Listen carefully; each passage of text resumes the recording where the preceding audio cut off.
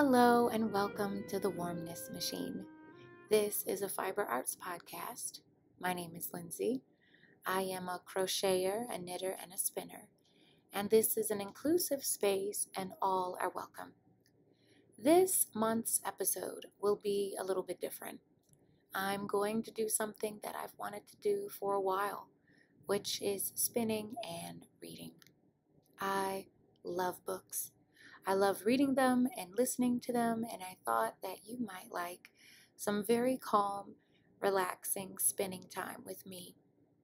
Feel free to grab a project and something to sip on while I read Squirrel Nutkin by Breatrix Potter. The Tale of Squirrel Nutkin. This is a tale about a tale that belonged to a little red squirrel, and his name was Nutkin. He had a brother called Twinkleberry and a great many cousins. They lived in a wood at the edge of a lake. In the middle of the lake there is an island covered with trees and nut bushes. And amongst those trees stands a hollow oak tree, which is the house of an owl who was called Old Brown. One autumn, when the nuts were ripe and the leaves on the hazel bushes were golden and green, Nutkin and Twinkleberry and all the other little squirrels came out of the wood and down to the edge of the lake. They made little rafts out of twigs, and they paddled away over the water to Owl Island to gather nuts.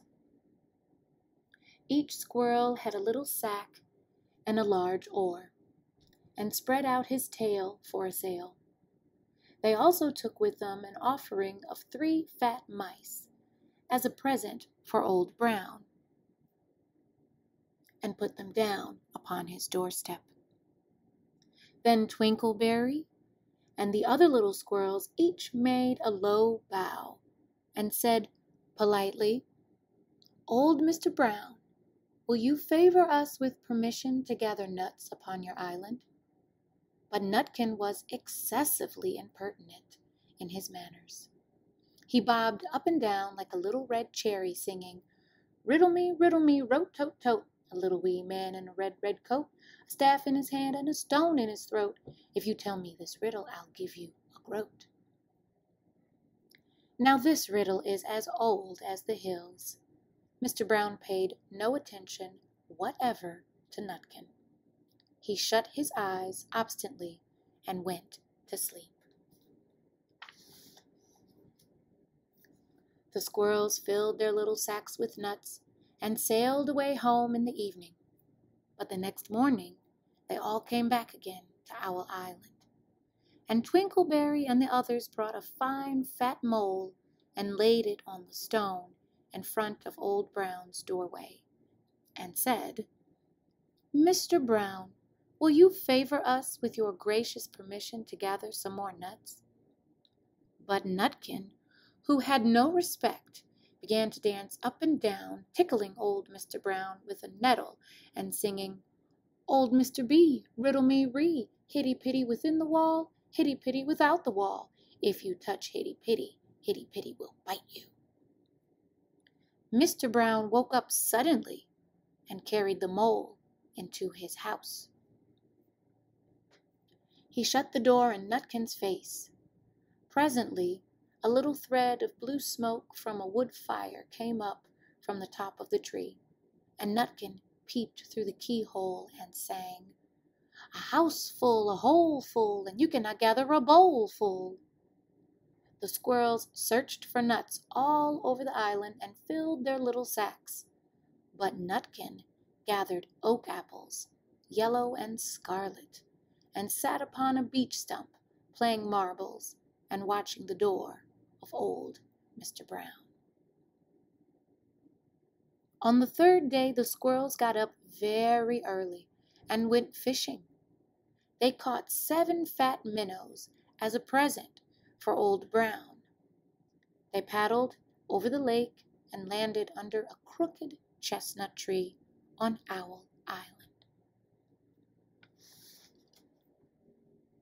Twinkleberry and 6 other little squirrels each carried a fat minnow, But Nutkin, who had no nice manners, brought no present at all. He ran in front, singing, "The man in the wilderness said to me, 'How many strawberries grow in the sea?' I answered him, as thought good, 'As many red herrings as grow in the wood.'" But old Mr. Brown took no interest in riddles, not even when the answer was provided for him. On the fourth day, the squirrels brought a present of 6 fat beetles, which were as good as plums and plum pudding for Old Brown. Each beetle was wrapped up carefully in a dock leaf, fastened with a pine needle pin. But Nutkin sang as rudely as ever.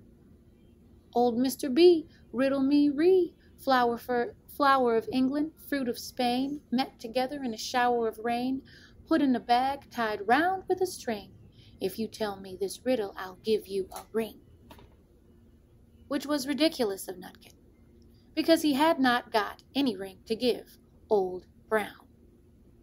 The other squirrels hunted up and down the nut bushes, but Nutkin gathered robin's pin cushions off a briar bush and stuck them full of pine needle pins.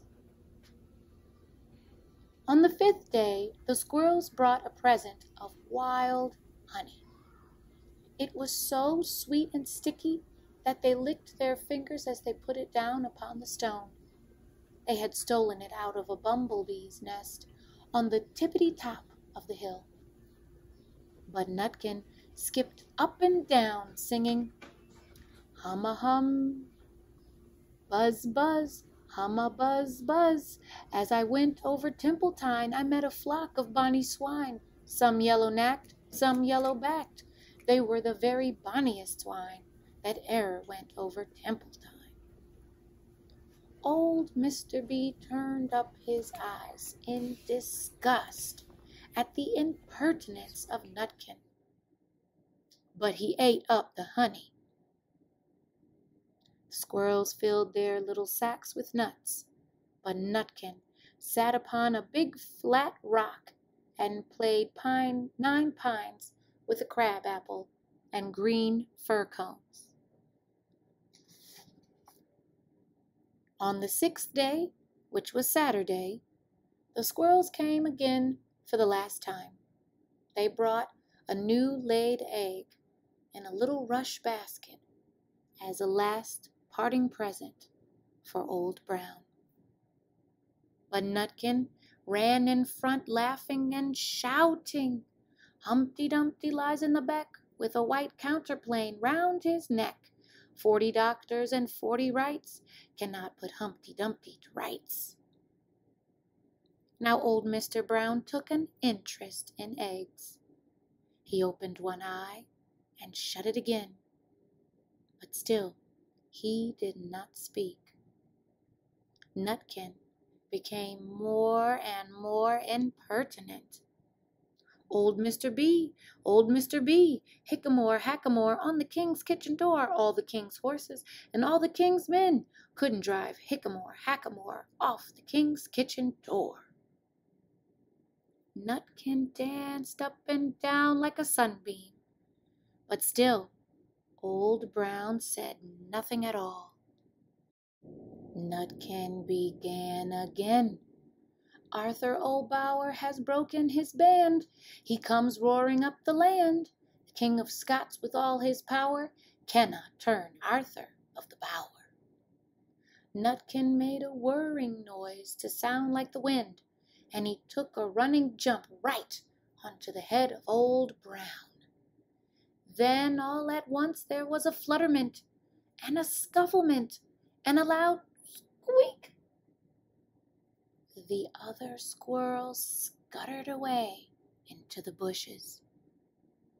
When they came back, very cautiously, peeping round the tree, there was Old Brown sitting on his doorstep, quite still, with his eyes closed, as if nothing had happened.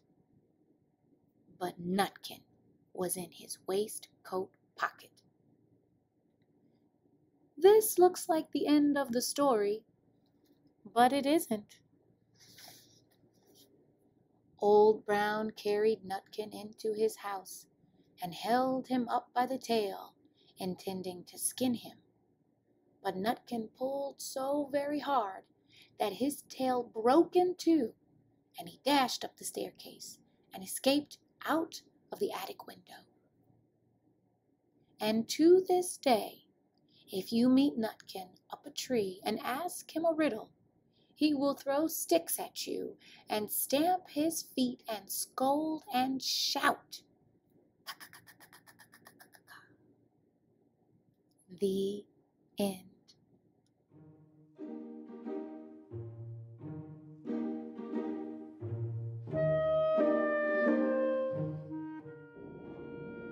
Thank you so much for joining me this episode. I really hope you liked this reading of The Tale of Squirrel Nutkin by Breatrix Potter.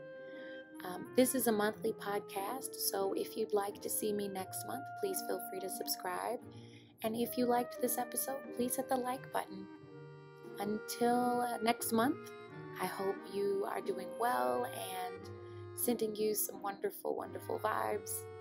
And until next time, bye-bye.